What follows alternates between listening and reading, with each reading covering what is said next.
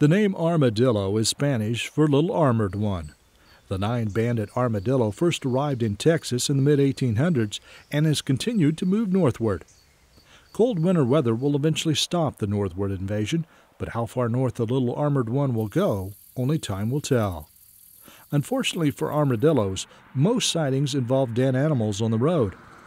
Armadillos have a habit of jumping straight up when frightened, and so are often killed by leaping into vehicles which might have otherwise passed over them safely. Road-killed armadillos are such common sights, they've earned the nickname Texas speed bumps.